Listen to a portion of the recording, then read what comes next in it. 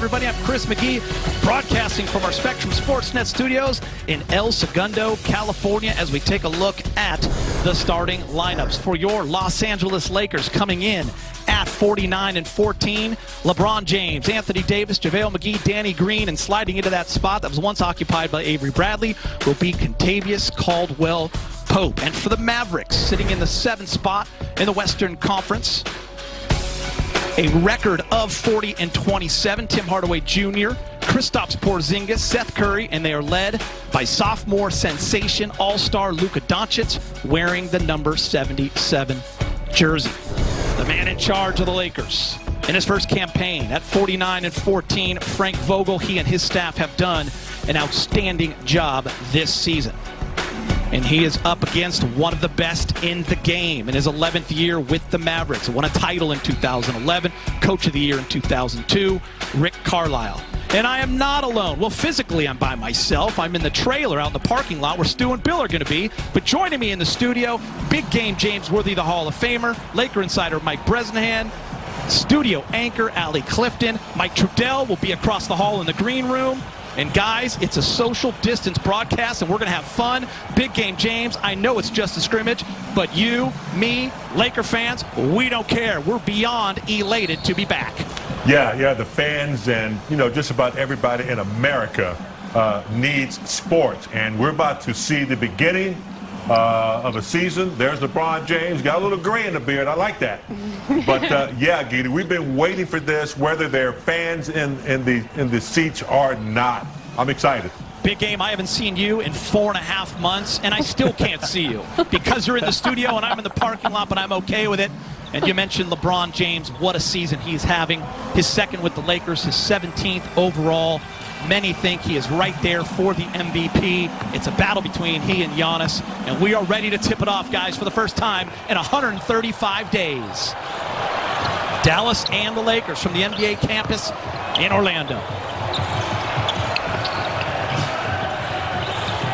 Seth Curry, brother of Steph, getting the start, wearing the number 30 jersey. They all do in the Curry family. It goes back to the Dell days. Charlotte. Porzingis into the lane, gets the first bucket.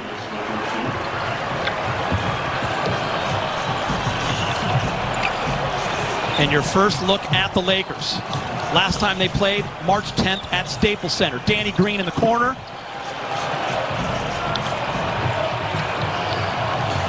Big game. If you're Frank Vogel and that staff, what do you want to see out of today? Well, it's been a lot of time away from the game. You want to see how guys are playing together. Less turnovers. You got to see if they're able to run offense properly, defense properly. You're looking to see just how quickly they can get in sync and do what the coaches have asked them to do. You're not looking for a whole lot of offense, not a whole lot of excitement. You're just looking to see if the team can connect and if they understand the principles that's been set out before them. Frank Vogel said you will see LeBron and AD in the first half, and you just got your first look at Anthony Davis. A little face-up, and he knocked down the jumper. There's Seth Curry, and he hits his second three in a row, and it's an 8-2 Dallas lead. Seth Curry averaging over 12 points a game for Dallas. He's at 45% from three, second best in the NBA behind George Hill.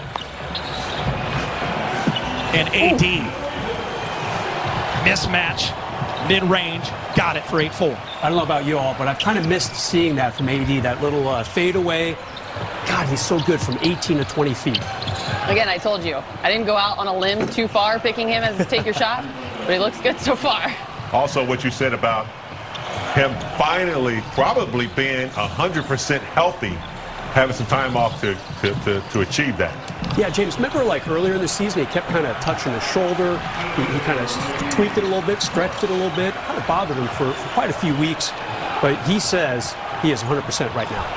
Dallas on fire from three early. Luka getting in on it. And you saw LeBron James, who leads the league in assists at 10.6 per game, drop one off for JaVale and scores 11-6. Doncic and Porzingis. Mark Cuban and the Dallas Mavericks building their future around those two. Pretty good twosome right there. It's not bad, Rez. Yeah, by the way, this game is 7 minutes left. It might seem a little more quickly, going a little more quickly than it really is. 10-minute quarters for only this first scrimmage game. And then they bump up to 12-minute quarters for the second and third scrimmages. Gotta love the start, Allie, from JaVale McGee.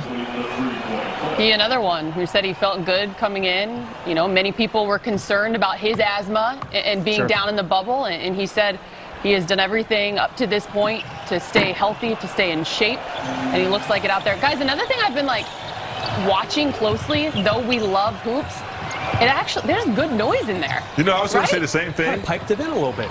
Is that what we're experiencing, Gator? It sounds real. Yeah, they're piping it in, guys, and I'm sure you've been watching soccer overseas. They've been doing that as well as MLS, and it's the fans are kind of liking it. You've seen it with baseball as well, and I think that's what we're going to see, James. Different sports trying different things, trying to engage the fans.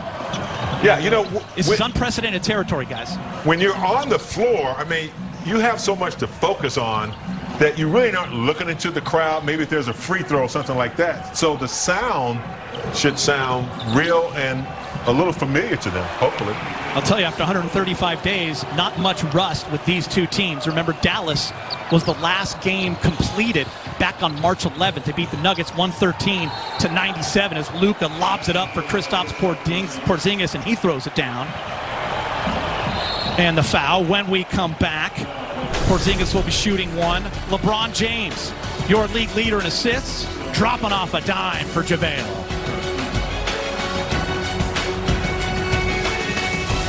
Chris, and of course you've already seen him slotted into that starting lineup, and that is a place where he grew pretty comfortable earlier in the season. Remember that Bradley had the hairline fracture in November. He missed 18 games in which KCP started, then came back for a couple.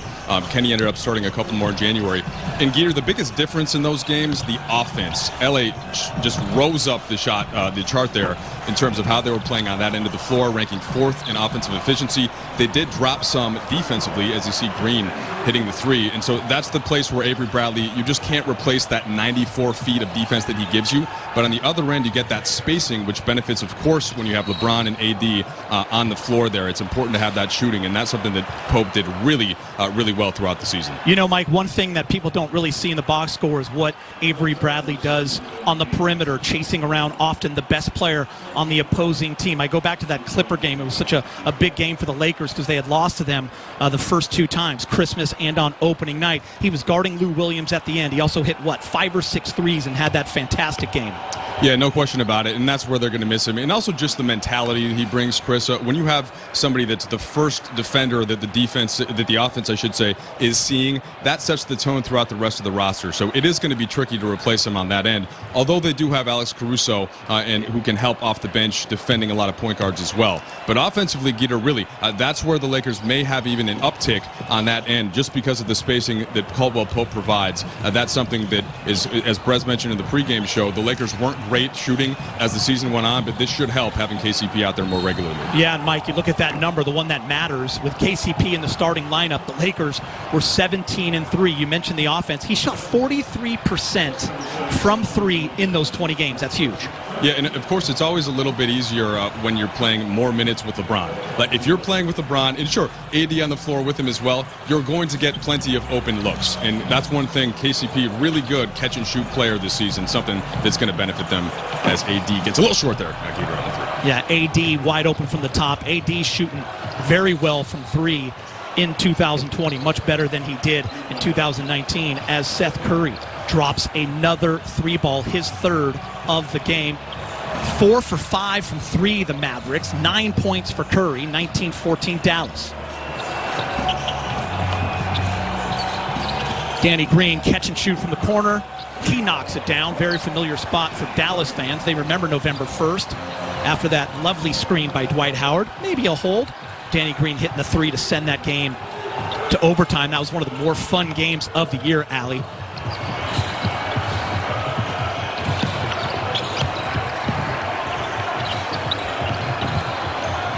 Oh, a steal by AD, my choice for Defensive Player of the Year. And Big Game James, what are you seeing so far in this first quarter? It's been 135 days since both teams have played. Well, I think you're seeing guys who are eager to get back. You know, their season was disrupted like everyone else. And, you know, I think they're eager to play against another team and finally get their season underway, getting the jitters out of the way. And but so far it looks so good. It looks like both teams have been well kept, and exercising what the coach wants them to do out there. Hope they can sustain it. Allie, you get your first look at Kyle Kuzma. We talked a lot about him over the last few months and how important he's going to be to this Laker basketball team. I mean, I'm excited too. Just over the last couple of days, as Coach Vogel has been talking about how he has dominated in training camp. You know, there were moments where he was going 9 of 10 in games. Just very efficient from the floor. It's the confidence that we all know, right, guys, that Kyle Kuzma does not lack. But it's the opportunities. He says it. He's a rhythm player. He needs the opportunity, and it sounds like that's coming his way. Yeah, Allie, if KCP is maybe the X factor for this team, if he plays well between now and mid-October as a starter, the Lakers are going to be in really good shape. If he's the X factor, I think Kuz is kind of the Y factor. I mean, he kind of struggled a little bit in the last 6 weeks before the league suspended play. Wasn't really hitting his three ball that well, averaging only 11 points. It leading up to the shutdown over that last month and a half. But if he can rediscover his game, which, Frank Vogel has given us pretty strong indicators is happening in this abbreviated restart training camp, that'll be a good sign for the Lakers. And while we have a moment, let's pause for a word from Jack in the Box. The new Monster Angus Thick Burger at Carl's Jr. Feed your happy. I wish we had him. And that was Carl's Jr., not Jack in the Box. That was Boban in the game. Arjanovic. Some of you might know him from John Wick 3. Ever meet him, Geek? You know everyone. Do you know Boban? I've met Boban once. Boban, one of the great guys in the NBA. One of the most popular guys in the NBA. One of the nicest guys you'll ever meet. Not surprised Geeker's met him. Knows him. Probably had dinner and drinks with him, too. I wouldn't go that far yet. I'll tell you what, he's pretty effective if you let him get in his sweet spot, which is in the paint, offensive rebounds. He looks like he's gotten himself in incredible shape. I haven't seen that type of definition in his upper body since he's been in the league. James, that last game that was played back on March 11th, that was completed, Nuggets versus Dallas, Boban went for 31 and 17. Porzingis did not play that game. He was resting his sore knee, so Boban absolutely can get it done, as KCP does a nice job of getting in the lane and throwing it up for Anthony Davis. Sure doesn't look like, I know, Geeter, you mentioned it right off the top, not a lot of rust, but it sure doesn't look like the Lakers have skipped a beat. No, Dallas as well. I mean, Dallas, one of the best offenses in the league. We'll get into that in a moment as LeBron runs into Luka. There's KCP getting into the lane, and he's gotten better at that this year. Driving, navigate, and making the right pass. That is not Doncic, actually. That's LeBron. Running into Maxi Kleber.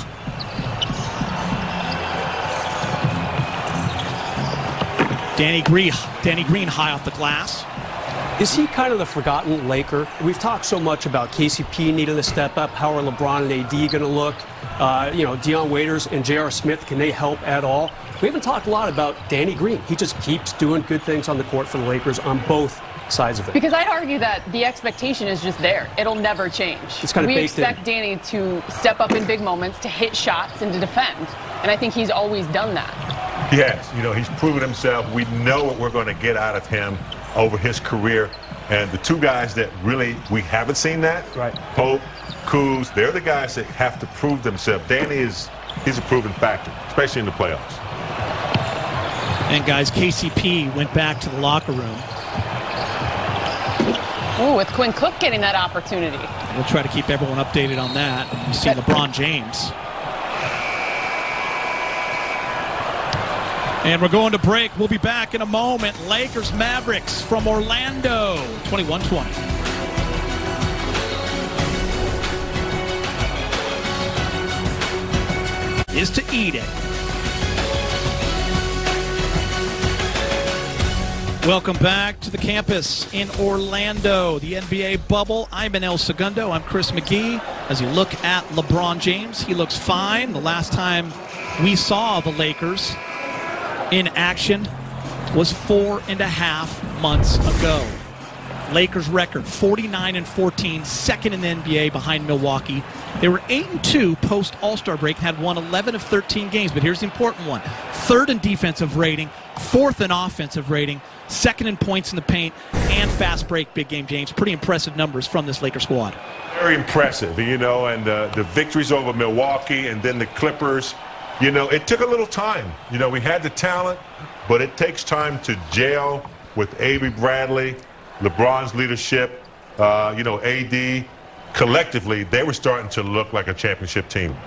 The Lakers now with the lead, 23-20. They're shooting 60%, 9 from 15 from the field. J.J. Barea, longtime Dallas Mav, coming off that screen. There's Boban. Rebound LeBron.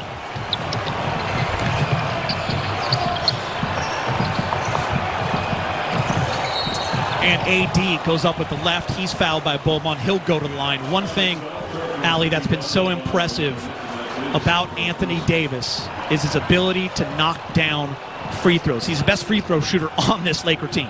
What did he make at one point? 26 of 26? For a big man, it was an unbelievable number.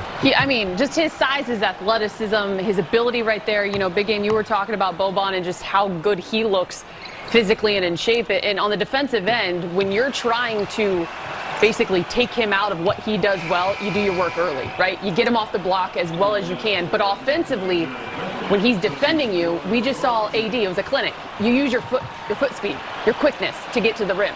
AD's one of his specialties is he's really good at recognizing who's guarding him.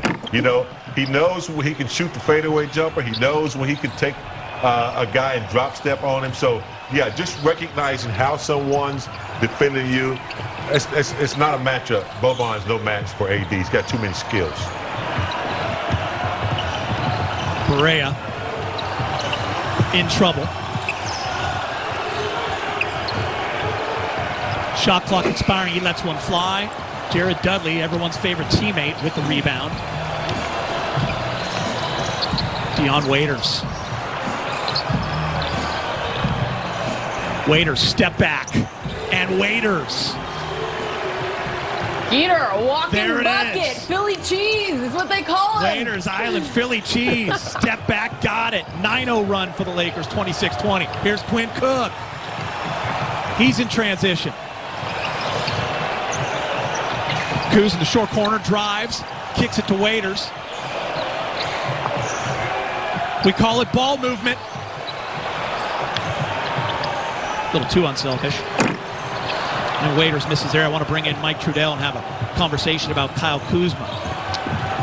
Yeah, Geeter, so Kuz this year, it's been a really interesting season for him. Remember, before the season started, he was on Team USA, missed all of training camp after he hurt his foot, and didn't get going until the 5th game actually against Dallas was his debut.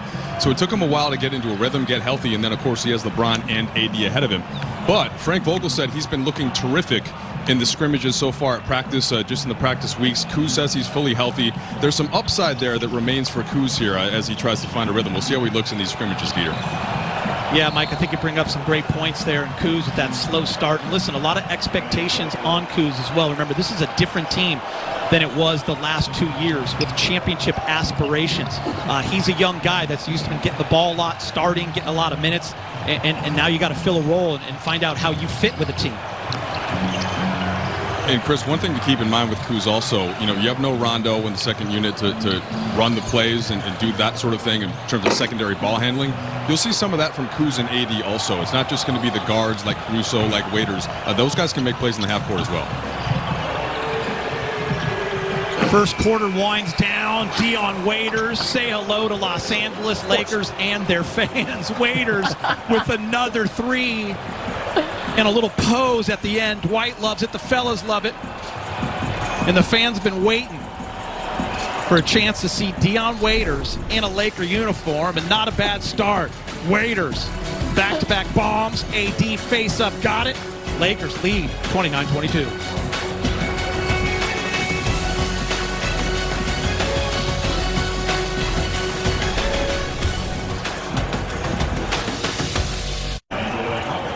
And we're back. Lakers Mavericks from the NBA campus in Orlando. Mavericks started 6 of 7. Since then, they've gone 1 for 7. Lakers closed the first on a 15-3 run. They lead 29-22. And here's how the first quarter ended.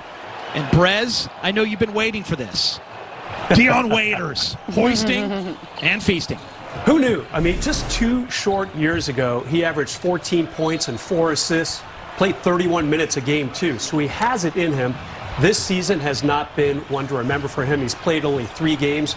I guess the good news for him and the Lakers, in those 3 games, he played 42 minutes and scored 28 points combined. So he can fill it up, and he sure did at the end of that first quarter right there. And, Ali, I guess a question coming into Orlando without Avery Bradley, there's some minutes to go around as you see Quinn Cook get fouled. He'll go to the line to shoot 2 by Seth Curry. Well, who's going to get those minutes between Waiters and J.R. Smith? J.R., you've known for a long time covering him in Cleveland. Yeah, I just think that the difference between the two of them is Dion is actually a guy that could run your offense, and he could be he's a playmaker. So not only does he hit shots, but he's also a playmaker, and so he kind of possesses the versatility there, where JR is a guy who comes in, he hits shots, he can turn the energy of a game just like that because he can get hot. He can get you 6 to 8 threes in a matter of minutes. So I just think it's going to be what the Lakers need out of the two of them. I agree. What they need at that time, obviously, if Waiters is a distributor, that's something that they would love to have. And I think it depends on probably to the defensive matchups, what's going on the defensive end, if they're being taken advantage of, or if they're able to defend someone and be abrupt. So, I think it's, like you said, Ali, it's whatever they need. They're very versatile. James, how much does it matter that Dion signed with the team back in March, didn't play for the Lakers, but sat on the bench for a couple of games, kind of got to know the terminology and that sort of thing, as opposed to J.R. Smith, who was just picked up a couple weeks ago? Does that give Dion that much more of an advantage? A little bit. I mean, Waiters has been around the system. He's been here. He kind of knows what's going on. He's talked to the coaches and the GMs and kind of knows what is expected of him.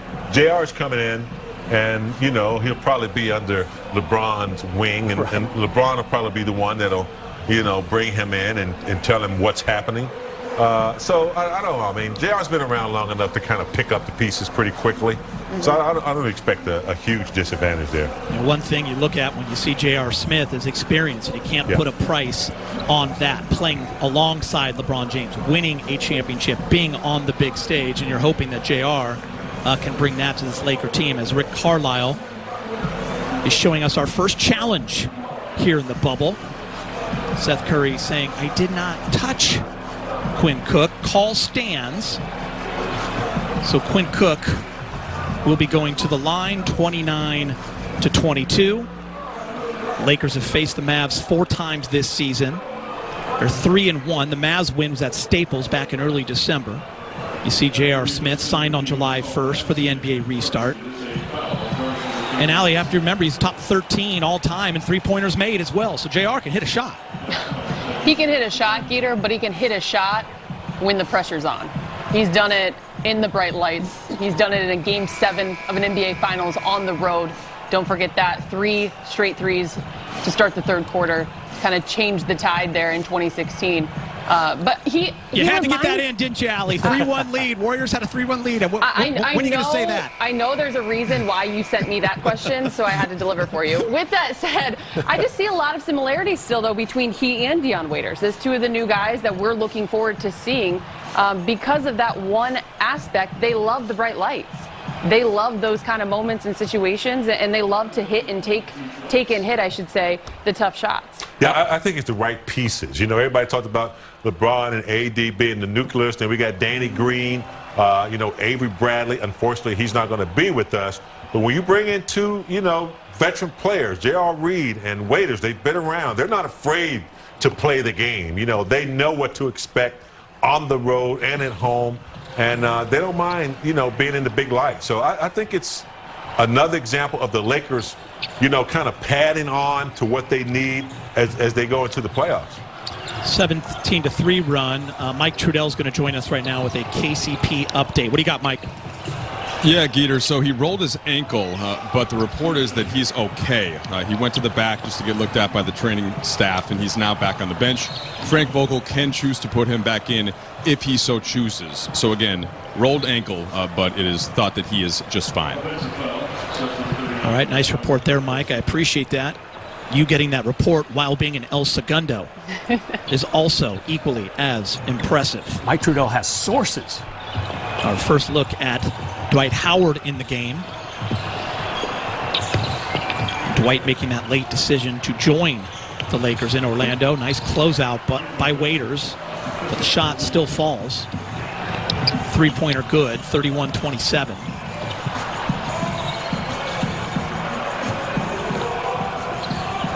Kristaps Porzingis now with 8 points. Porzingis looks great.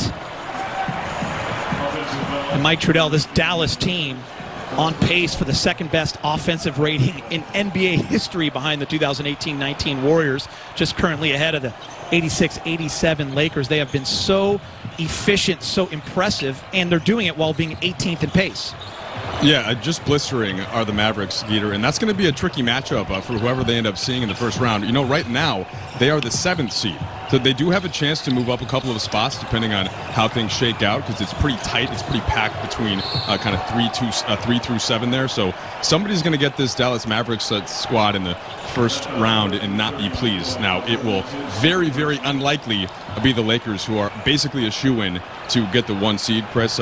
Even if the Clippers go 8-0, the Lakers only would have to win 3 games out of their 8 to secure that. So you have to think they feel pretty good about the lead they've built to this point. In Big Game, I want to bring you in. One of the big reasons why Dallas is back in the playoff hunt and looking to make a big jump, is because of Luka Doncic. I mean, what he's been able to do in his second season, not just a Dallas fan favorite, but a favorite among anybody who watches the NBA. So good, so crafty, light years ahead of most people at this time. Yeah, Luka is to Dallas what, LeBron is to the Lakers, or to what Kawhi is to the Clippers. He's their leader, and he's young, but he doesn't play like he's young. With that international experience that he's picked up before he came to the States, this kid is he's on his way to being great, a triple threat guy, can do just about anything, and he looks like he does it in second gear. He's just a phenomenal smart player. So yeah, you're absolutely right. Dallas is nice to have him, and definitely a reason that they're where they are, playoffs. Dwight Howard makes the first free throw. LeBron James back into the game. And I think back to November 1st, that epic game. Lakers won in overtime, 119-110. And LeBron and Luka became the youngest triple-double in the same game with over 30 points and 15 assists. It was just an epic battle. LeBron went for 39, 16, and 12 rebounds. Luka went for 31, 15 assists, and 13 rebounds. That's the game Danny Green hit the game-tying 3 at the buzzer. But Luka, already a star. And now teamed up with Porzingis as he comes down and hammers one. And it's all tied up at 31. Doncic now has 11 points and 3 assists. And Frank Vogel wants to call a timeout after a 9-0 run. Peter, I argued on Excuse me, hold on, Brez. Yeah, that scores 32-31. And Brez, we'll come back to you on the other side. We got to go to break with the Lakers. And we're back as we take a look at the Western Conference standings. The Lakers at the top with a 5.5 game lead with 8 to go. The Clippers in that second spot. You go down and you look at Dallas, 3 games behind Houston, well ahead of Memphis. So the Dallas Mavericks will be going to the playoffs. That Clippers-Mavericks first-round series would be awfully fun. And the Lakers looking to secure that top seed probably early on in the 8-game reseeding process. Brez, I'm going to get you back in. I know you had something to say right before we went to break. Yeah, sorry, I was so rude kind of cutting into what you were trying to do, Chris McGee. Never. I argued on one of our shows the other day that Luka Doncic might be the league's most improved player. There are some pretty good candidates out there. Brandon Ingram, Bam Adebayo. But I really think that Luka had a great rookie year, averaged about 21 points a game. But now he's 29 points a game and almost getting a triple-double on top of it. So for my money, he is the most improved player in the NBA and also voted an all-star starter for the first time this season. Yeah, you made a great argument that day. We had Kevin Ding on the show. I was voting for Brandon Ingram, but you definitely made a case for Luka, and there's a number of players who just continue to improve. That's the beauty of the NBA, as Kyle Kuzma gets to a spot, hits the mid-range jumper, 34-31. Kuz now on the board.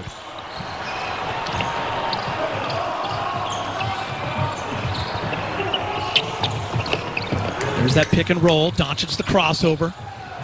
Kicks it out. Hardaway Jr. short.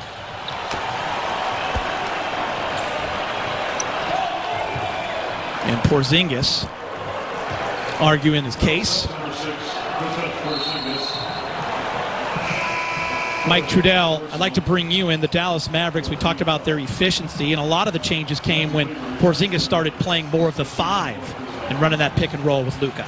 Yeah, it just creates so much spacing for them, Geeter, and that's something that the Lakers are going to have to think about more as they get into the postseason, whether that's against Dallas or some of the other opponents that can go small in that sense by having a big out on the perimeter. They did do a pretty good job of that, though, in not allowing those open threes to the pick-and-pop shooters. But again, that is something that's on Frank Vogel's radar for when they play teams like that, since the Lakers are so focused on protecting the rim, whether that's JaVale McGee or Dwight Howard at the 5 spot, or then when they go small, of course, AD sliding over. And Porzingis, with his 4th personal, went to the bench, and LeBron attacked the paint. Nobody better than LeBron James getting to that rim, still doing it at age 35. Great defense right there. Kyle Kuzma on that pick and roll, gets his hand in the passing lane, and Jared Dudley's fouled by Curry.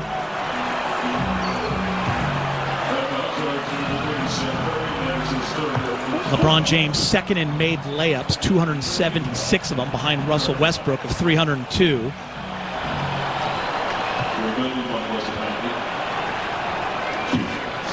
And while we have a moment, let's pause for a word from Carl's Jr. The new Monster Angus Thick Burger at Carl's Jr. Feed your happy. Monster Angus Thick Burger. Looking fantastic. 36-31. Tar Heel right there, big game James. Jackson? Yep. Justin Jackson.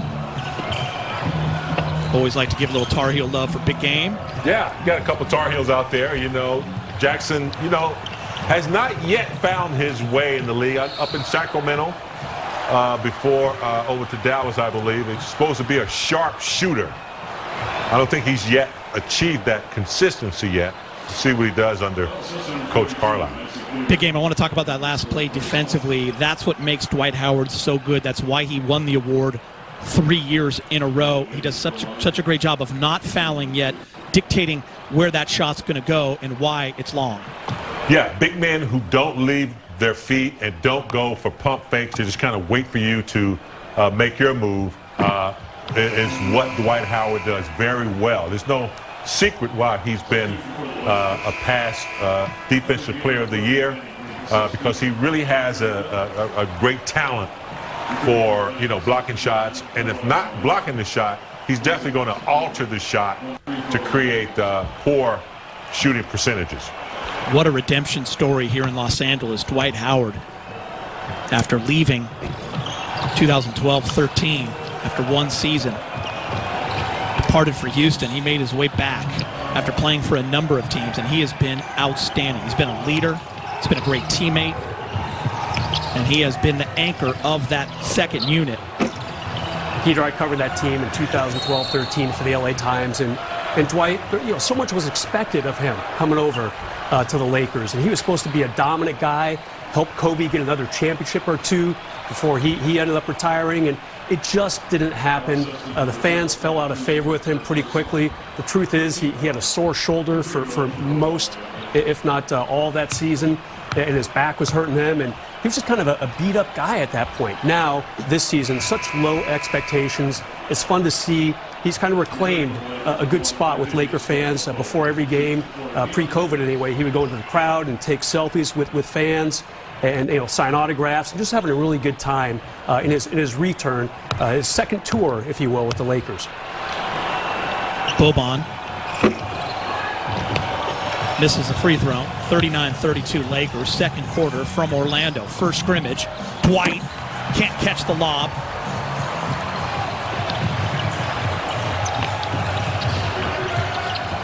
Hardaway Jr. into the corner. Jackson steps on the line. Turnover, Laker basketball. That play gets called a lot in the NBA. You wonder if they ever widen the court maybe another half a foot to avoid that.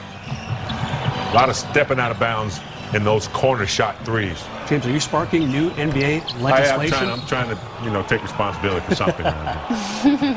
Appreciate that.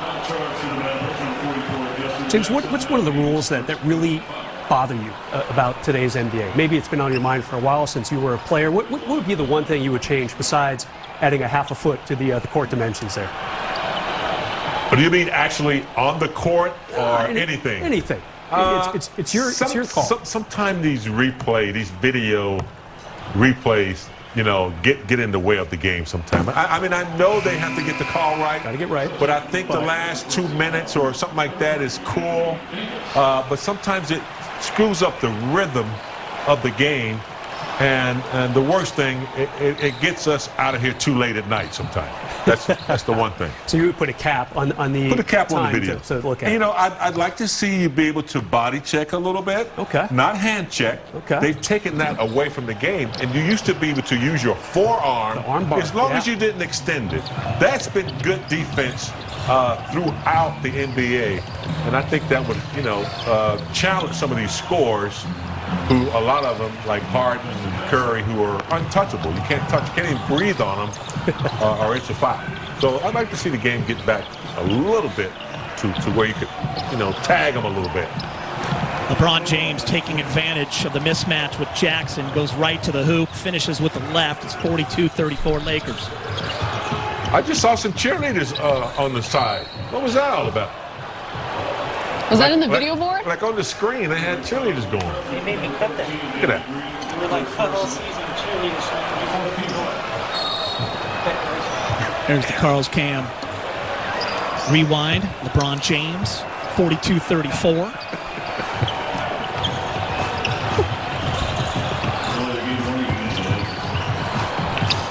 Doncic.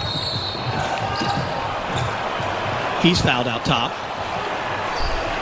Mike Trudell, you gave Laker fans some sad news on Twitter today. It's just a scrimmage, so there's no panic, but everyone's so excited to see Alex Caruso, always a fan favorite, having such an awesome year, not playing today. Yeah, Chris, so Caruso yesterday at practice just fell on his back and has a contusion there. It's one of those things, as you mentioned, since it's a scrimmage, you're probably going to take the precautious route and not put him out there. You saw some numbers flash there. Of course, part of the reason why people have been so eager to see more of him is he's been the net ratings all-star on this team all season long. In fact, he ranks 11th in the entire NBA, tied with LeBron, in fact, behind basically a bunch of groups composed of Bucks players. We know what their net rating was like. And the combination that he has with LeBron James in particular is something that Frank Vogel has been looking to add to in terms of more minutes together. And I'll tell you what, that's going to happen now, right? Specifically with Rondo and Bradley out, he is the guy that you think of as stepping into that bench role and really being able to float between the 1 and the 2 or just completely play off the ball.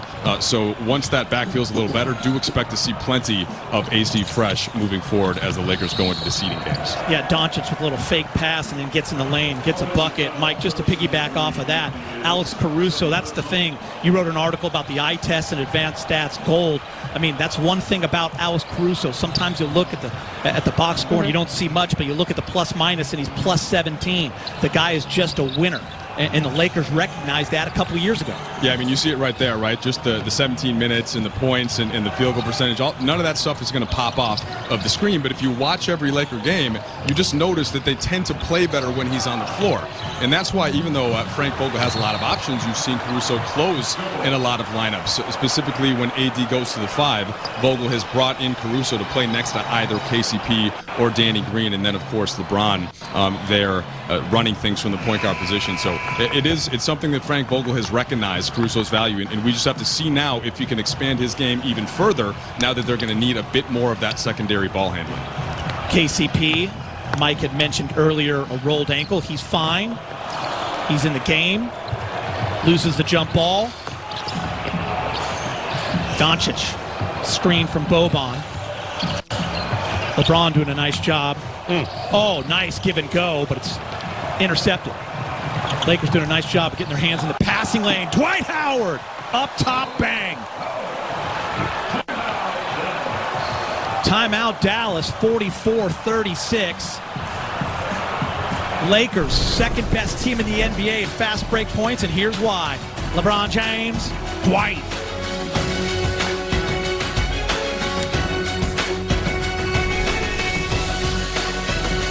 LeBron James with another bucket. He has 8 points on 3 of 5. He's really attacking here in the second quarter. Big game, James.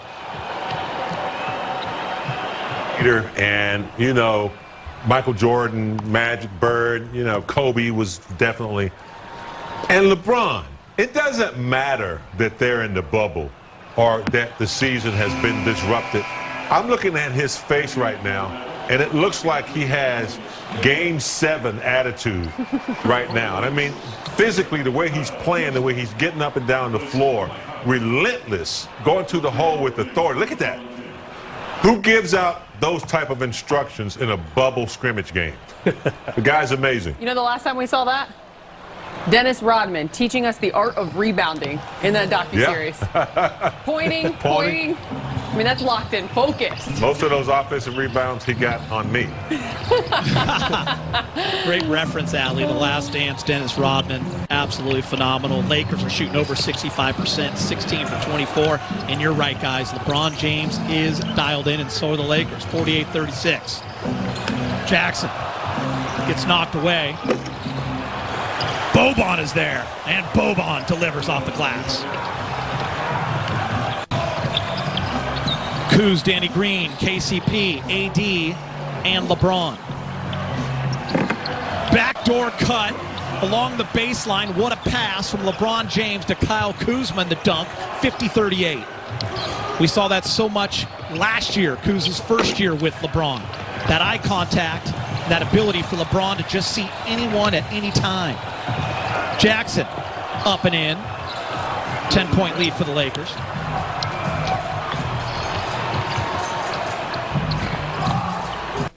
A lot of weapons, Geeter. And I think LeBron is smart enough to know that if he can create more weapons, there's the big weapon right there in AD from downtown. But Kuz, you know, Waiters, JR, you know, Pope, anybody that can facilitate and make something happen, LeBron's going to be looking for that type of versatility. Anthony Davis, Brez, in 2020 was shooting over 40% from 3. In 2019, it was just 28%. What do you think the biggest difference has been those first few months of 2020? You know, I think it helps, and he had some decent players on his teams in New Orleans for sure. Drew Holiday, pretty established guard in this league. But when you have a guy like LeBron really kind of taking some heat off of you, it allows you to add to your game, kind of expand that repertoire, and I think that is what we've seen from AD. And some of that, too. I really think, I know you mentioned it earlier, but I think AD could be up for a Defensive Player of the Year award, guys. Great screen right there on the replay from Danny Green. As Kuz backdoor, and what a pass by LeBron James. And you got to credit Frank Vogel. When AD was missing threes early in that season, he told him he wanted him to keep shooting. 5 a game. And now you can see the confidence. As Brez said, you got the playmaker with LeBron James. You got wide open looks. Kuz, confident. I like that, though. I want to see Kuz get very confident. A little bit slow in the last few weeks going into the shutdown. Speaking of confidence, How about that? That started with a breakup of a pass, Brez, KCP, and LeBron James in transition. Just forget about it, Allie. I mean, look out. He told you. He's ready to destroy anyone who comes in his way. And, you know, there were a couple players there that, you know, could have made an attempt. They just got out of the way. Yeah. Because when LeBron picks up steam, there's no stopping him. Big game. It's a scrimmage. Get out of the way. I always say it. It's not worth it. Boom. Get out the way. It's a great song. I don't blame him at all. I would Peter, too. shout out. Great song.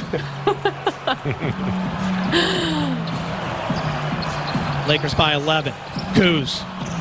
Danny Green, can he get it off in time? Yes. In and out. And that'll do it for the first half from the NBA campus in Orlando with the score at halftime, 55-44. Keep it right here. We'll check in with the Access Sportsnet studio for the Jack in the Box halftime report right after this.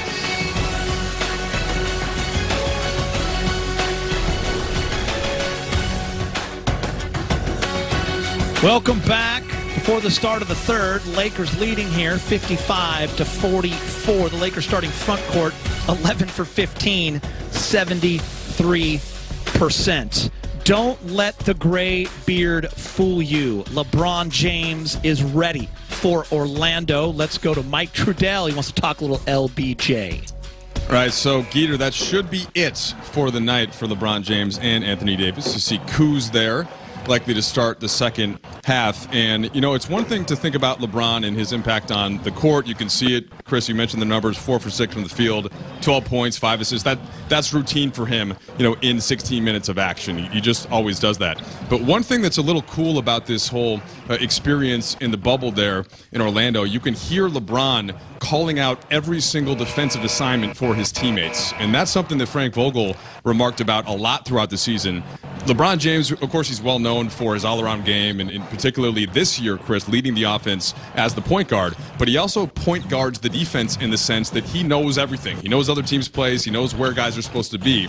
And that's something that has a lot of value for the team and has really helped them defensively throughout the season. I mean, Mike, so much communication is needed. And look at all great leaders. You look at it in the sport of football, the quarterbacks, linebackers, guys that are calling out plays, constant communication. LeBron James, so good at that, always putting everyone in the right situation, the right spots on the floor, and he's motivated, Mike. He's 35 years old.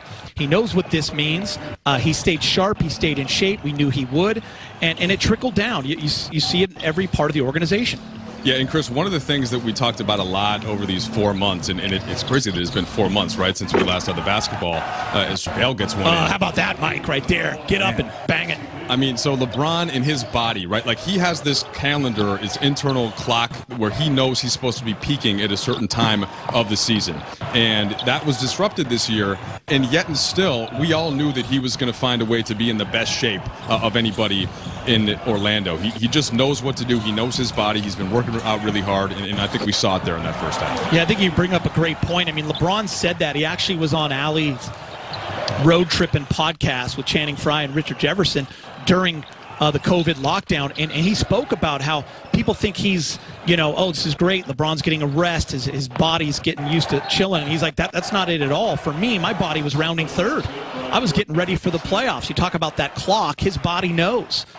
So it was a different, unprecedented time for LeBron. Yeah, JaVale just finishing around the rim as he's done. Yeah, it's real nice. Yeah, I mean, Chris, that's the thing with LeBron. I almost wonder if both things are true. So in the one sense, yes, it would have been ideal for him to carry forward that traditional load that he had been building. But at the same time, I do think it's kind of nice that he did get a chance to get some additional time off on those legs. And then this is part of the reason why it's nice they're having these 3 scrimmages. And the Lakers can almost treat the 8 seeding games like preseason games in a sense, Geeter, because they don't have to win, most likely many games to keep their seed. And so LeBron can use that time to ramp up as opposed to a team like the Pelicans or the Blazers or the Grizzlies where they're really in kind of win mode in order to try to just get into the postseason.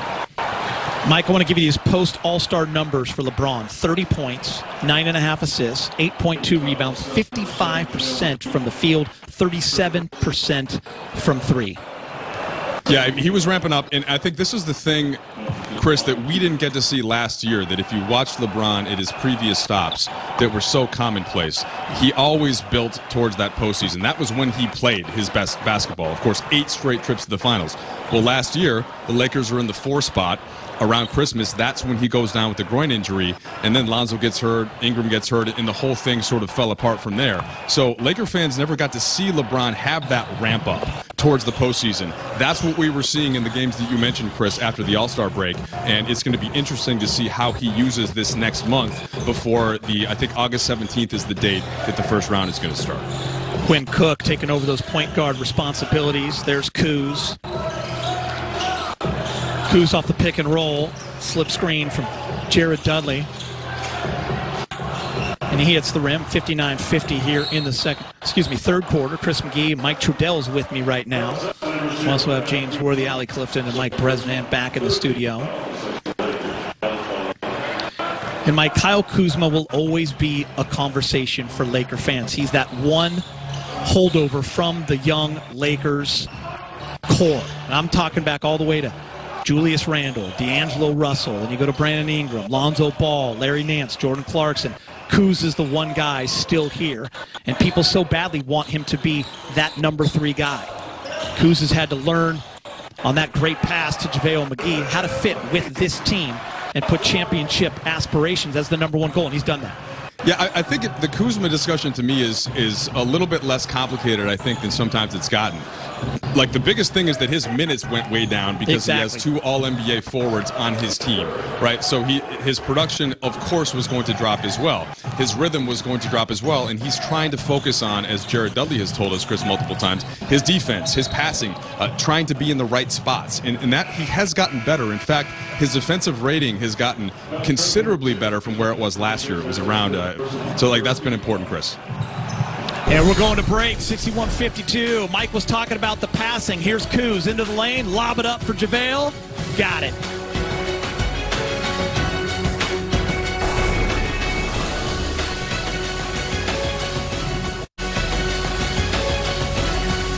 And the Lakers leading in Orlando by a score of 61-52. I'm being joined right now by Mike Trudell. And Mike, as we saw during the suspension of the NBA, a lot going on in our world and especially in our country. You see Black Lives Matter, the message on both sides of the NBA court. And recently, Frank Vogel talked to you a little bit about what the Lakers were doing about social justice by bringing in Dr. Brown. Yeah, that's right, Chris. Dr. Karita Brown, a terrific professor at UCLA. She was hired as the team's director of racial equity and action back in June. And this was coinciding with the franchise celebrating Juneteenth. And, look, Dr. Brown's goal really is to help educate the Lakers further in the organization's push towards what they want to call progress on racial and social issues, Chris. And it's been something that's, they wanted to make sure they were taking a leadership role in this and not just being a passive participant in all of this. Tim Harris, the president of the Lakers, and Jeannie Buss, of course, the owner, were really driving this and wanted to find a way to make sure that employees had a chance to further their cultural knowledge. And there have already been weekly calls. Every Wednesday, Dr. Brown joins the entire staff on a Zoom call. She's had some terrific guest speakers from around the country, a lot of professors and educators and journalists.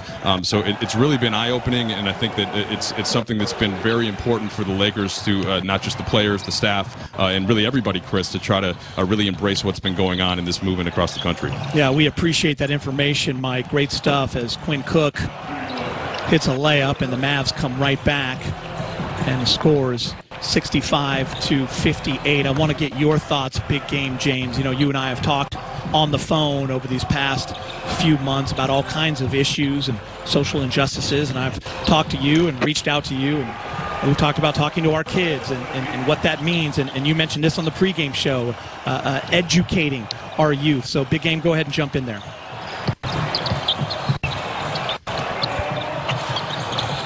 Sweep history under the rug and not teach it in high school and elementary school. I think that is a big problem. And, because of videos now, we're understanding the history. Obviously, all lives matter. But I think in the case of what we've seen with the brutality on film, I was here with Rodney King. I myself, in the early 70s, integrated elementary school. It was a tough time, and we need to talk about it. And I think finally, and I mean finally, I think the platform is there for us to have a diverse conversation and, make things better amongst us. Big game. If you had a chance to talk to Kareem, we had him in studio for an interview, and Kareem just always so knowledgeable and always so great to talk to. All of his work dating back to Martin Luther King Jr. and his first time protesting on the campus of UCLA. Yeah, he was in the famous photo with Muhammad Ali, Jim Brown, Bill Russell, some great athletes who were all about economic empowerment back in the late 60s. So when I came here to Los Angeles, I was lacking about 15 hours to graduate. And Kareem was one of my tutors on the back of the bus in the hotel. If you talk to him about history or anything that deals with, being an activist, he will talk to you for hours and hours and introduce you to books that he's read. He's a walking encyclopedia when it comes to history and these type of issues. Appreciate your thoughts there, James. 67-61, Lakers leading just over 4 minutes here in the third quarter. Seth Curry has been fantastic for the Mavs. 19 points and 7 for 7 shooting, 5 for 5 from 3. JJ Barea. Another 3, this one short for Dallas. Dion Waiters. Waiters only played in 3 games this year for Miami.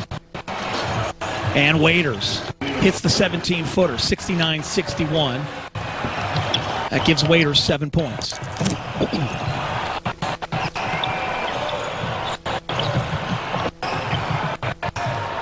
Three ball in the corner is good.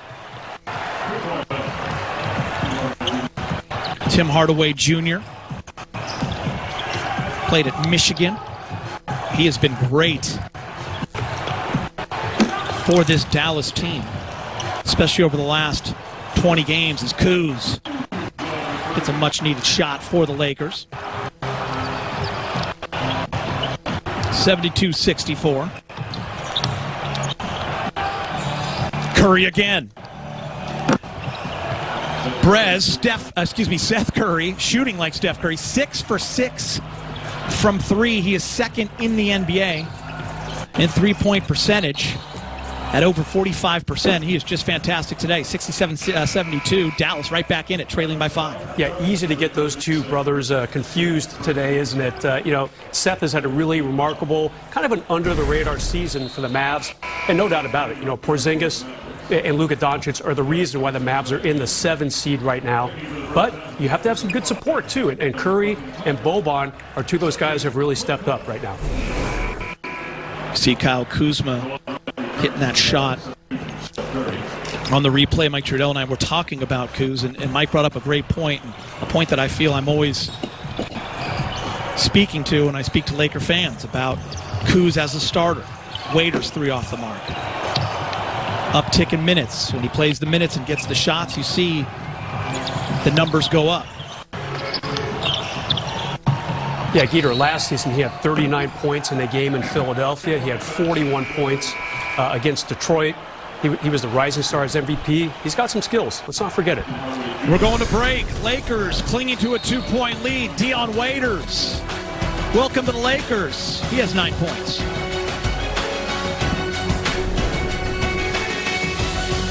Presented by Nissan. 2 more scrimmages to go. The Magic, 9 a.m. on July 25th and Monday the 27th versus the Wizards at noon. You can see them both right here on Spectrum Sportsnet. And then it begins. Thursday, July 30th, Lakers, Clippers, followed on Saturday by the Raptors and then the Jazz on the 3rd. Remember, the Lakers will play 8 seeding games to get ready for the playoffs. Dion Waiters for the first time in a Laker uniform. Lakers leading 72-70. Dion Waiters with 9 points on 3 of 5 shooting. 1 for 3 from 3. Story of the third quarter has been the Dallas Mavericks and red-hot shooting. Seth Curry, 6 for 6 from 3. 3 of those here in the third. Mavs 10 for 23 overall from deep. Hardaway Jr. last 10 games before the break averaged 20 points per game. Came over in that Kristaps Porzingis trade from New York. J.R. Smith dumps it back to Dwight. He fumbles it. Boban blocks it. Jump ball called. So, Allie, we get our first look at J.R. Swish. I mean, they don't nickname him Swish for nothing, right? There's reasons. Get ready for some long 3 balls from J.R. Smith. But the other thing we have to remember with him, again, he hasn't played in an NBA game since November of 2018. That's going to make a big difference. Yep. Because no matter how much he's kept himself in shape, not being, even in practices, can stymie your game. So his experience will bring him forth a little quicker, I think. And to that point, James, we talked to him one-on-one the other day, and he's in physically great shape, came in, prepared mentally. He says he's ready to go. He's locked in, couldn't be happier. But he did say when it comes to getting down the terminology on the defensive end of the floor and understanding the schemes, it was going to take him some time. And I think these scrimmage games are awesome, an awesome opportunity for him to kind of develop that. Probably more beneficial to someone like him than anybody who's been out of the game, as you said, Allie, since 2018. There's a lot of defensive principles that change in a season that he's been away from. So just being out of the practice habit is enough to, have to catch up. 612 days since his last NBA game. I did that math earlier, not right now. And Maxi Kleber ties it up at 72, and you're looking at Talon Horton Tucker, THT, 46th overall pick in the 2019 draft. His first shot off the mark, but it's nice to see him in the game for the Lakers. Chris, Frank Vogel had some nice words about THT when he was talking about him last week, saying he looks good. Like he has really done well in these practice situations in the bubble so far. Yeah, THT playing for the South Bay Lakers. They do such a great job developing Laker talent, as we've seen over the last few years. Alex Caruso, front and center on that list. Joey Buss, Kobe Carl, everyone involved. THT just played in 2 games for the Lakers, 5 minutes overall, still looking for his first points. But for South Bay, he was averaging over 18 points, over 6 rebounds, and 4 assists. Allie had mentioned Dion Waiters maybe picking up some ball handling responsibilities. You see him kicking it out to JR. Swish. Almost big game. THT not afraid. Kuz, offensive rebound. Lakers down by 1. I feel like Kuz, right before the All-Star break, really started to improve his rebounding. I feel like he was thinking, okay, not getting as much attention or as many opportunities on offense, I should say. And he really tried to do other things, played some good D, and really pushed up his offensive rebounding numbers. Boban, Marjanovic. Brez, another thing with Kuz is, talent without principles and theory doesn't last long in this league. I mean, you can play, but I think he finally, submitted to learning the principles of the game. Like you said, getting offensive rebounds, finding other ways to be great, because we know what he can do offensively. And a nice pass by THT, but Dwight unable to convert the dunk. End of the third quarter, the Mavs on a 27-13 run. They lead the Lakers. We'll be back as you see the messaging on the shoes.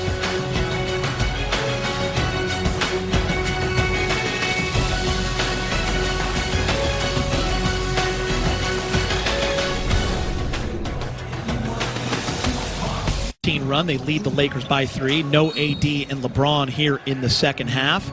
I want to bring in Mike Trudell. One thing the Lakers will be looking for, ball handling responsibilities, running that second unit without Rajon Rondo. What are your thoughts, Mike? Yeah, Chris, so we know that it was 6 to 8 weeks was the time frame that we had originally when Rondo got hurt and had the surgery shortly thereafter. We know that he's not there in Orlando, so it's probably closer come this weekend to about 4 to 6 weeks. And Frank Vogel did expect that if the Lakers are playing at that point that he would get him back into the lineup. But yeah, secondary ball handling, that is the thing that Rondo did the most of.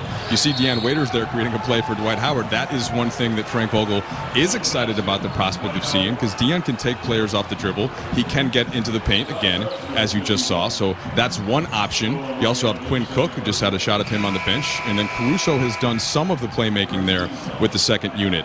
Now, here's the other thing, though. LeBron James is going to have the ball in his hands for much of the game, especially in high-level playoff moments. And it doesn't just have to be guards either, Chris, that fill in for Rondo. I mentioned earlier in the broadcast that could be Anthony Davis having some more possessions once they get to the half court. That can mean Kyle Kuzma, who can certainly create off the dribble and get his own shot. So they have a lot of different guys that you can see it, and it's probably going to be more of a committee than just one player whose focus is like Rondo's, which does seem to be primarily to be a passer. Mike, I think you bring up a great point. When people ask me who's going to be the backup point guard, I say, well, in the playoffs, you got to remember LeBron's going to have that ball for about 38, 39 minutes a game.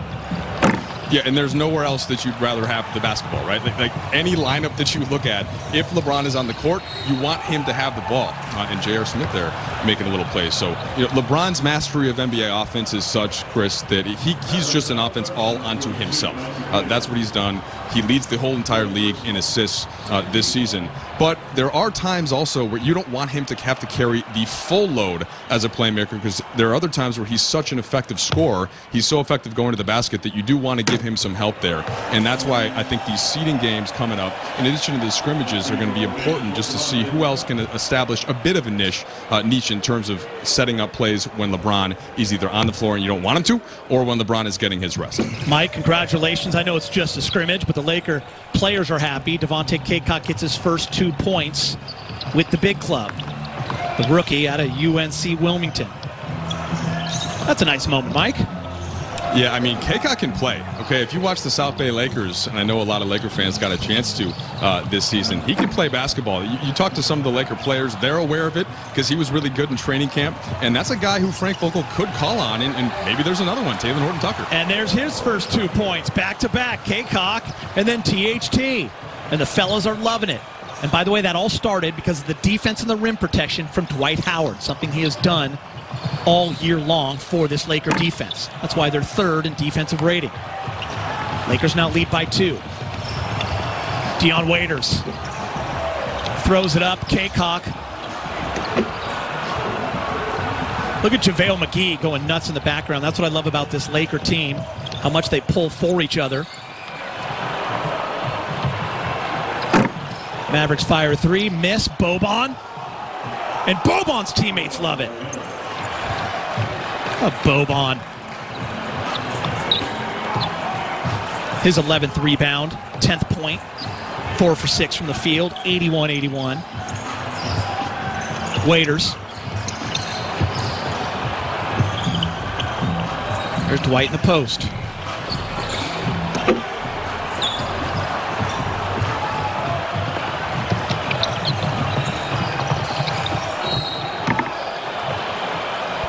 And the foul by J.R. Smith. We're all tied up at 81. Foul charge against number 21, J.R. Smith, set personal. First team foul.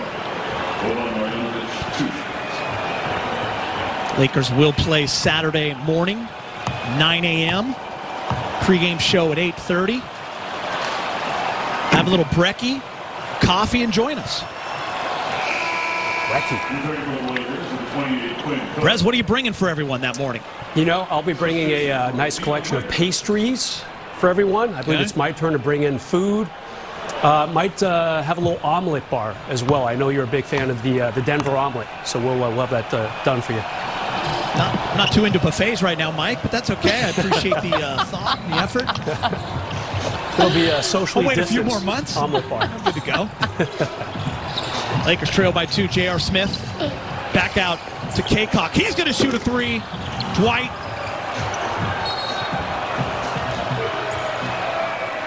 Maxi Kleber deflects it off of Dwight's leg, so it's Dallas ball.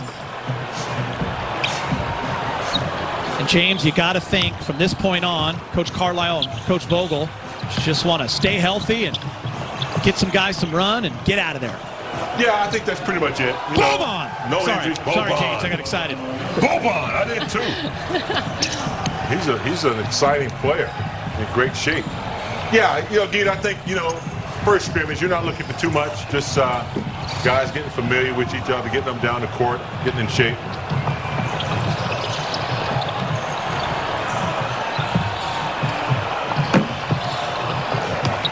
THT with the rebound. And he's excited. Boban from long range.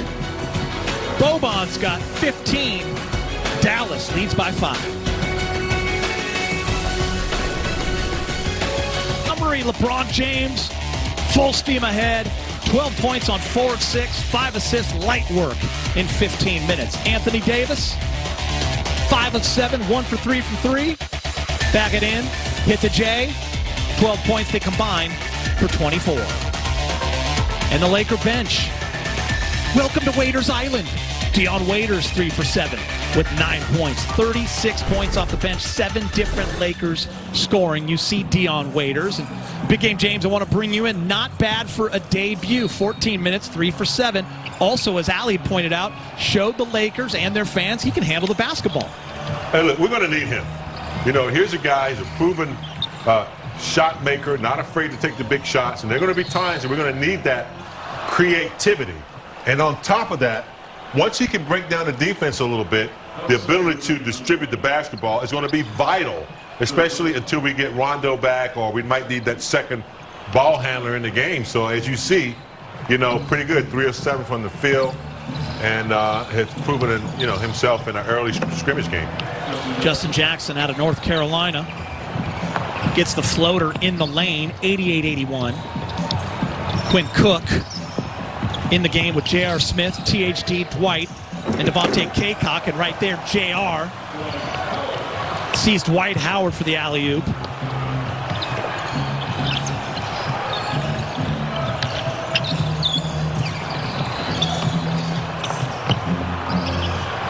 Maxi Kleba. You can hit that. Good young player. He can block some shots, hit some threes. Another part of Dallas is a young, bright future. Yeah, Dallas Mavericks definitely building for the future as we see this alley-oop one more time. Great recognition in the role and the setup by Dwight. Peter, we talked earlier about kind of Dwight's season of redemption. We talked about him off the court, how he's been really friendly with fans pre-COVID, really wanted to kind of reach out and almost like a my bad, let's have a retake, a redo of 2012-13. But on the court, he's been great for the guys. Very good offensive rebounder and scorer, too. We're going to break. 5:50 left in the game. Dallas leading the Lakers 91-83. There he is, dropping it off for JaVale McGee, and then getting into the lane and finishing. And what about that? Backdoor lob to Kyle Kuzma. LeBron James, 12 points, 4 of 6, 5 assists. 15 minutes of action. Frank Vogel telling the media before the game, you will only see LeBron and AD in the first half. And if you're a Laker fan or part of this Laker organization, you have to be real happy with what you saw from this Laker team in the first half. Shooting over 65% from the field. Defending. Lakers down 91-83. THT on the floor. Antetokounmpo on the floor. He gets his rebound, and he's fouled. Back to LeBron for a minute. I really like what he's done with his game this season. All right, he's a few months away from turning 36. I think we all are aware of that. But I like how he's added the passing element. He's always been a really good passer, don't get me wrong. But of the many things he's done in his NBA career, he has never led the league in assists. That will happen, barring a stunning turnaround in the 8 regular season games. So he's not, revolutionizing his game, but he's kind of tinkering with it a little bit and saying, hey, I'm going to look to pass a little bit more this season than ever in all my previous years. Kostas Antetokounmpo Brother of Giannis at the line. Member of the South Bay Lakers. Averaging 15 points and 8 rebounds a game. He's played in 3 games for the Lakers. Still looking for his first points. Quinn Cook also in the lineup with J.R. Reed.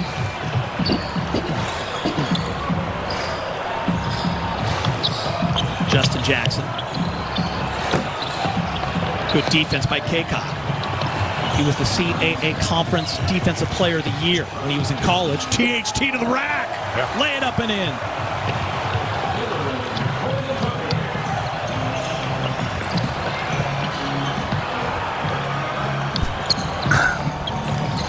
Mike Trudell, Frank Vogel recently raving about THT and what he's been able to do with his body, getting in shape, and with that has come confidence.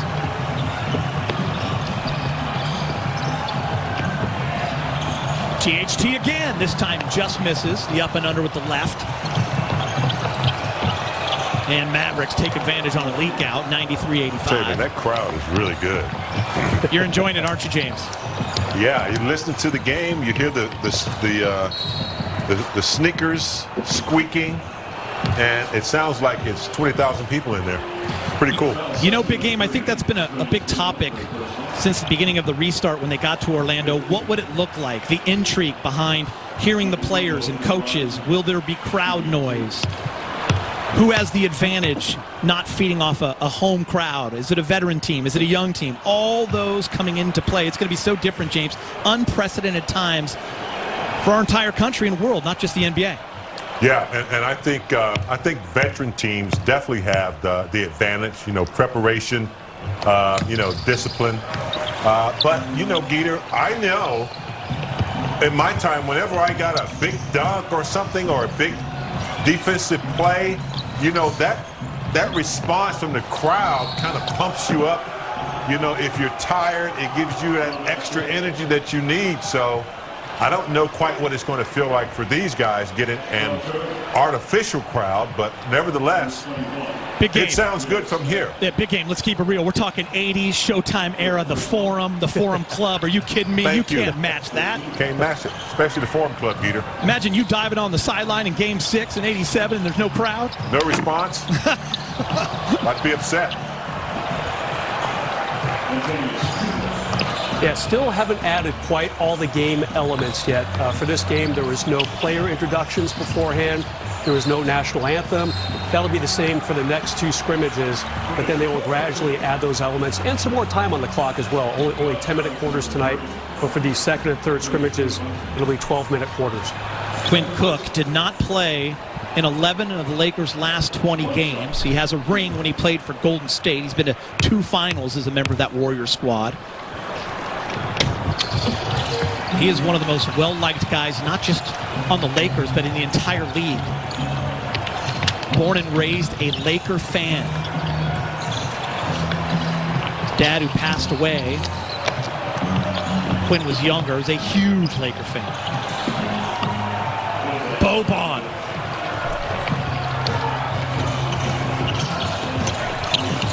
Somewhere, Tobias Harris is looking and smiling.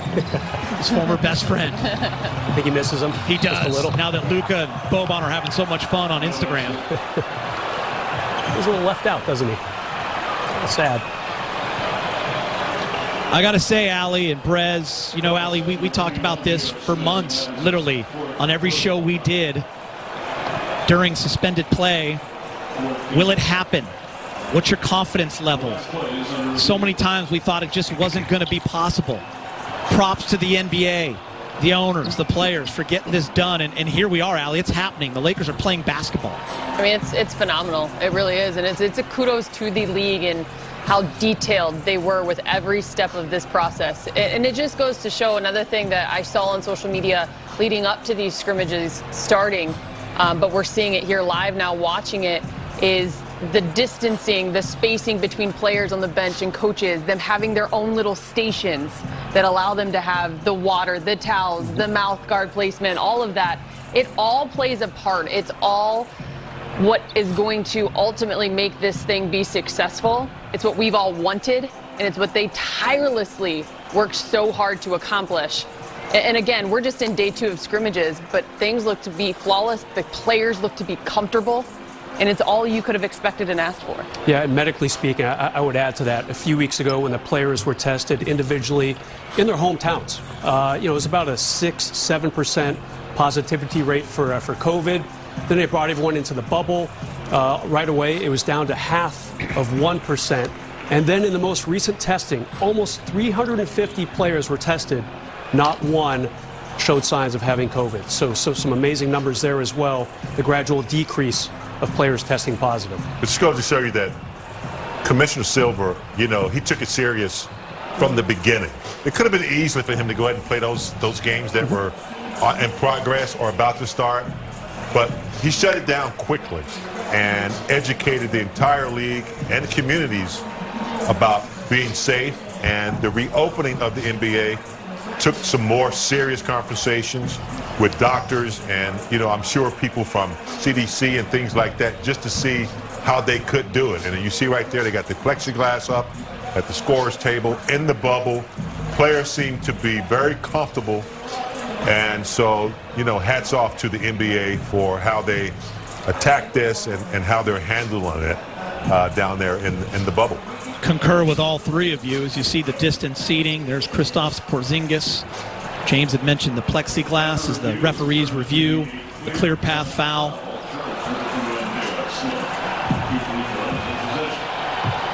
So the Mavericks will shoot free throws and retain possession. Lakers' next scrimmage, July 25th, Saturday morning, 9 a.m. We'll have the pregame show for you at 8:30. Coming up after this, if you missed anything, Allie, Brez, big game, doing the post-game. We'll show you highlights, break it all down for you. How did LeBron and AD look? Everything. That's ahead of you in 3 minutes and 35 seconds. Boban having himself a game with 17. Look at THT. Great shot fake, unable to convert it. Such valuable minutes and opportunities for the South Bay Lakers. THT, Antetokounmpo, K-Cock. It's great to see these guys with the big club. JR, and one. And his teammates are happy because JR hasn't scored since when, Allie? Brez, anybody? When's the last time he played? 2018, we think. 612 days since his last NBA game. Dwight loves it.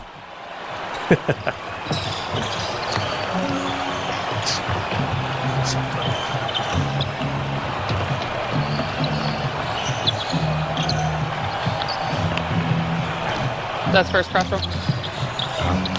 Alec, did you get me to call you? You were locked in. Trudell, you still with me?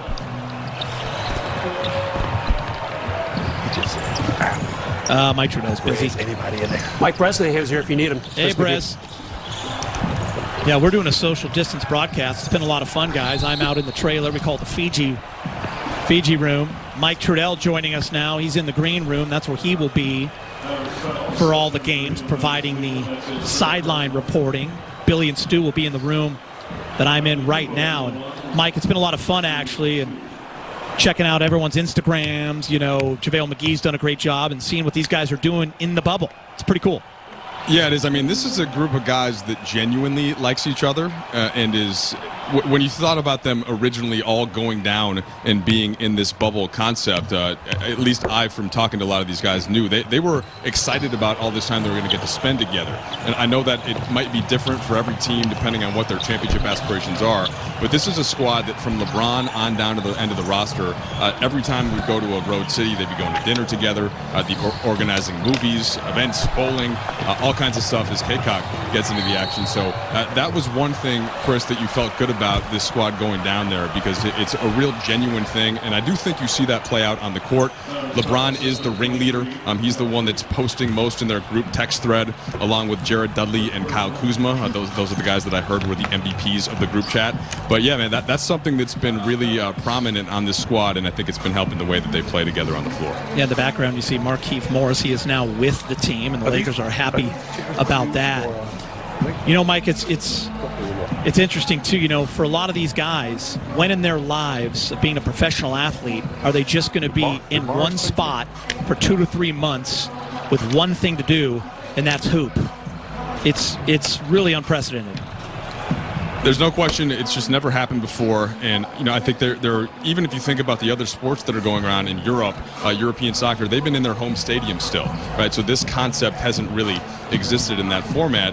And the good news is that, led by LeBron again, led by AD, and you're taking a look at Morris there, the mission has been very clear, and LeBron and Frank Vogel, too, are very good about just keeping these guys focused on what's in front of them directly.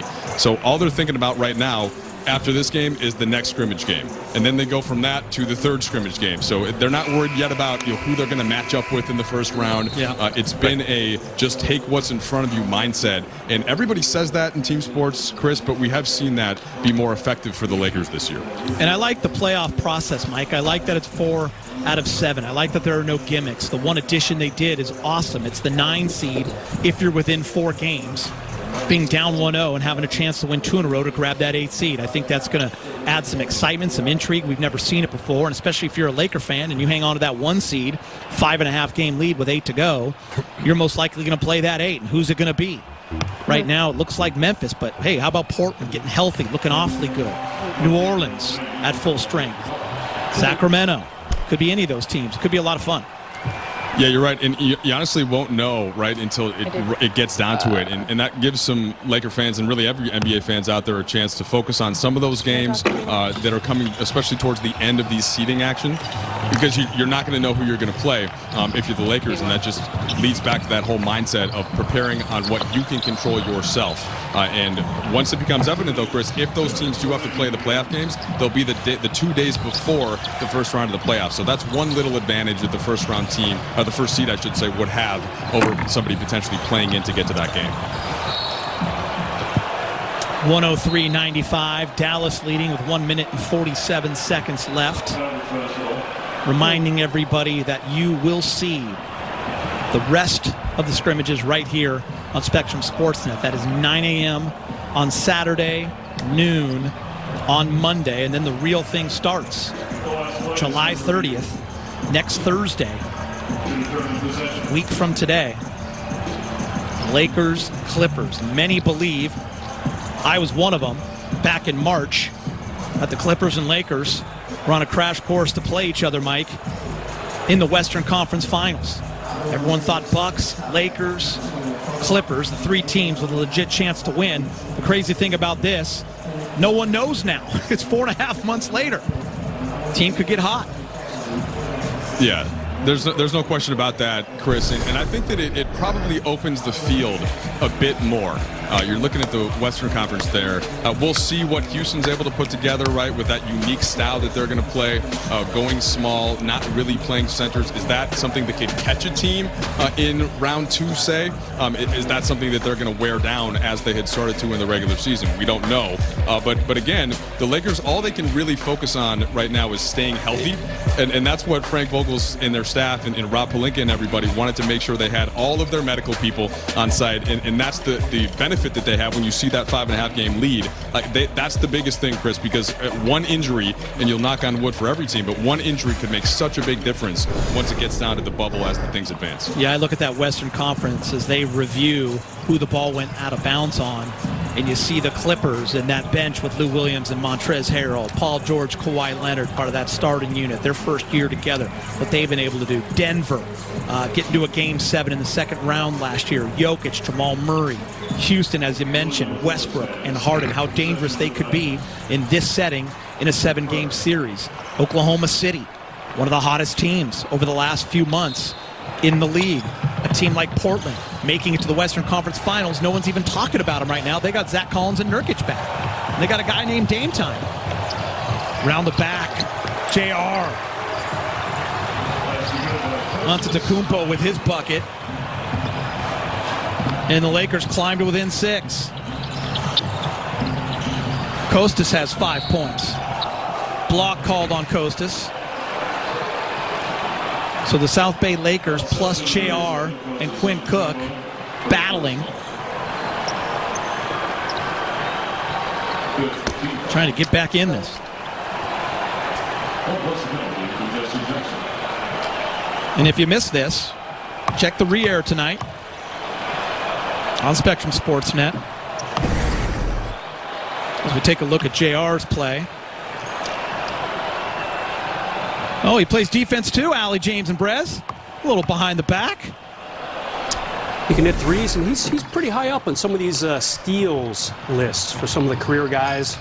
He's logged a lot of time. It's easy to forget that, but he's pretty good at quite a few things. 13th all-time in threes made, 1,929, J.R. Smith.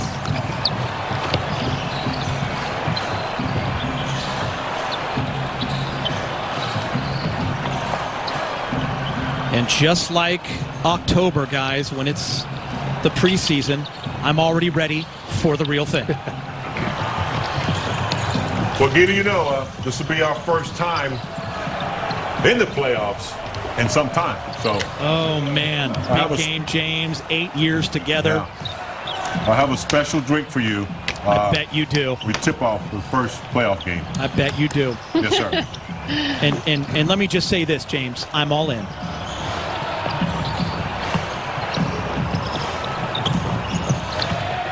THT getting his hands on the ball, strips it from Boban. Lakers are down 5 with 28 seconds. JR's going to shoot a 3. Rich. And he makes it, and the Lakers are down just 2. Who says it's only a scrimmage and you don't care? Lakers foul. They're going to send right to the line.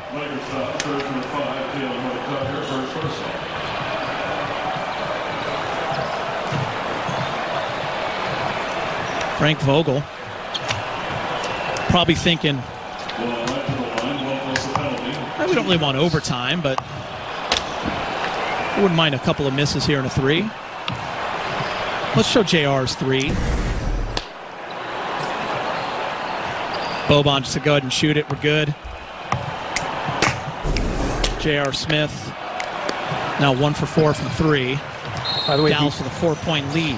He is 9th all-time in threes in the playoffs. Lakers are going to call timeout. Frank Vogel going over situations here. Down 4, 18 seconds. We're going to take a break. We'll be back in a moment as Vogel draws up a play, try to get a quick score, get the ball back.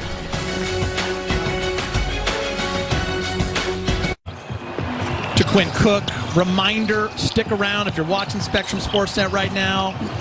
Post-game show coming up next. We'll hear from the Lakers and Vogel. Yeah, talk to Allie, Brez, big game. Quinn Cook, down 2, 5 seconds. And that's going to do it for the first scrimmage for the Lakers here on the NBA campus in Orlando. And Dallas will win 108-106. Oh, maybe that didn't count. 108-104. Everyone's walking out of there healthy. That's a good sign. Anthony Davis, 12 points in 15 minutes. Danny Green saying hello. Boban with a great game for Dallas, 17 points off the bench. Leading the way for Dallas, Seth Curry, 6 for 6 from 3 and 23 points. For James, Allie, Brez, and Mike, I'm Chris McGee saying so long. Be sure to catch our next telecast Saturday at 9 a.m. when the Lakers take on the Magic. Access Sportsnet Lakers, presented by your Southern California Honda dealers with big game. Allie and Brez starts right now.